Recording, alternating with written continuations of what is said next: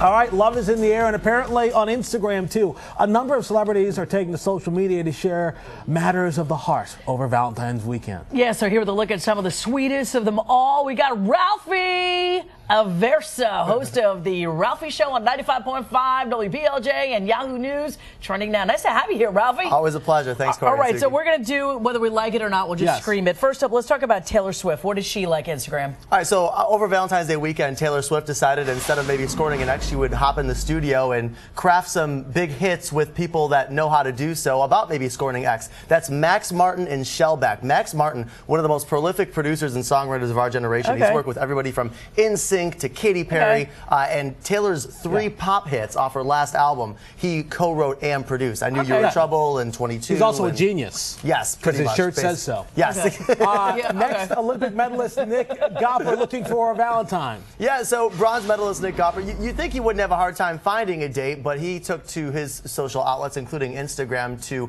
invite his fans to tweet him, to post photos and videos of why they should go on a date with him. A grand prize winner will get flown out to do just that. All right, next I want to talk about Kanye and Kim.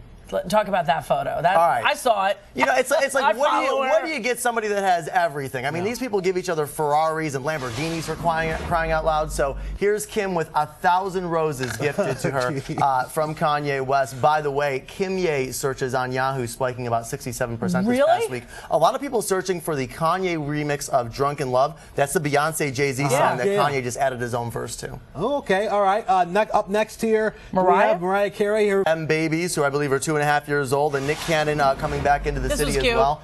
She's been super busy. She's got a new song, You're Mine Eternal, which she's been doing a lot of promo for. Ralphie, always love having you here. Ralphie, you can catch him on the Ralphie Show on 95.5 WPLJ and Yahoo News trending now. Thank you. Time right now is 7 o'clock. Now at 7.